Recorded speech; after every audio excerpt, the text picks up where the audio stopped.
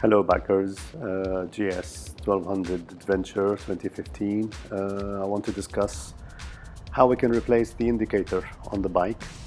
I tried to do it myself, but it was really tricky. I couldn't see where it connects, and I had a feeling that it needed a bit more work than I could actually handle, or more tools than I have. So I've decided to go to Dubai's AGMC and see if they can help. So here we are.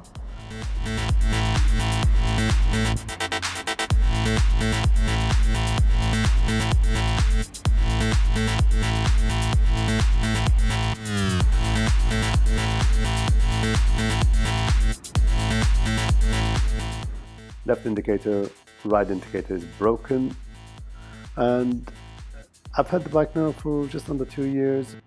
This is the first time I've broken it.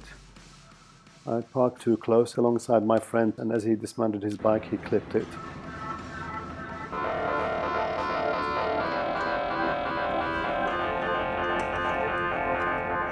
You've got to remove the tank cover.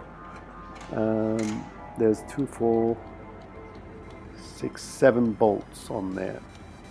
So yeah, he has to come around and get all these off.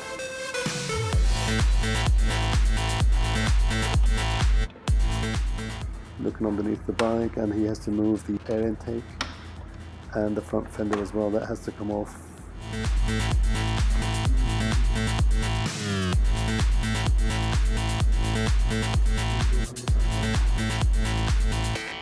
The indicator you've got to turn to a 90-degree angle.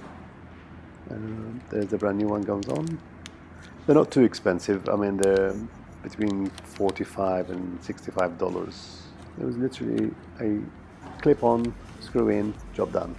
I hope you found this video useful. If you have any comments, please write them below. I will try and answer all of your questions if I can.